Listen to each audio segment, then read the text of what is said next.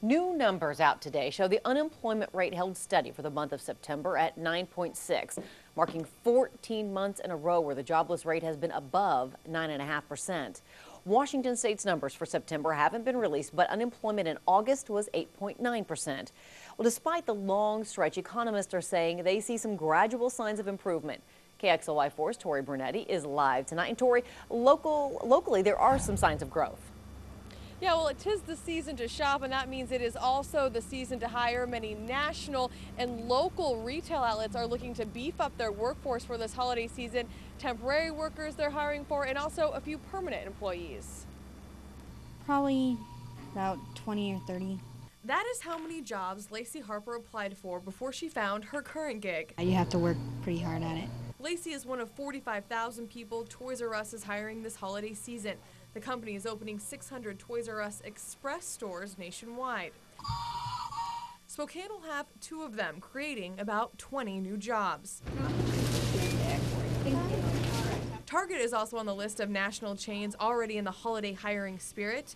This year, the Northside Target is hiring a few more seasonal employees than last year. This is a great time of the year for folks who are looking for to pick up some work.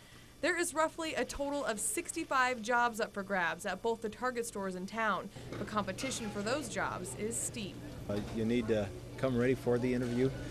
You want to do a great job of letting us know what you can do for us. There is hope for the person looking for more than just a few months of work. Huppin's, a local electronics store in Spokane, is expanding. They are opening a second location on North Division later this month. First time in our 102-year history we've had more than one store. The store will employ 15 people to start and offer all the latest in cameras, TVs, and home audio, just in time for the busiest shopping season of the year. We're certainly anticipating a strong holiday season. A strong holiday season means more jobs for the unemployed, but for people like Lacey, there is a lot of uncertainty around what will be available after the first of the year. I just wish that they would keep you longer, because then you have a job for a little while, but then you have to go out and look for it again. And the post office announced yesterday they are going to be hiring for this holiday season. They're only going to hire in Spokane, though, about 35 people, and that will mostly be at the distribution center. In North Spokane, Tori Brunetti, KXLY4 HD News.